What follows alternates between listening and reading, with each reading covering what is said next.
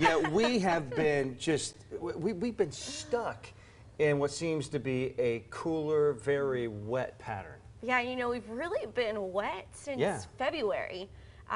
We were looking at the data in the Weather Center, and we've been above average in terms of our rainfall, our moisture. You can see here since February, and right now we are 26.36 inches is our current rainfall total for the year.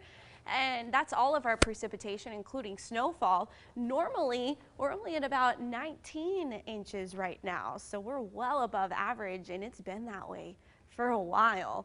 And that's why all of this rain is causing some issues across the state. We've got this stalled out front, not going anywhere, storms developing along the front, and moisture staying south of that area, that boundary. And so as we add up all of the rainfall looking ahead to the weekend, Saturday, this is 2 p.m. on Saturday, we are looking at 2 inches across the Miami Valley for the entire week.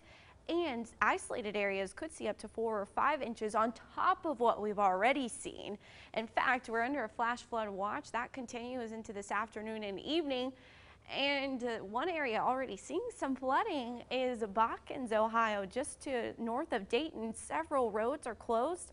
And Chad sent us this photo on Facebook of some of the water there in the area. You can see high water signs. When you see that, you probably don't want to be driving on a roadway. He said in his rain gauge, he's gotten more than 4 inches of rain over the last around 36-ish hours.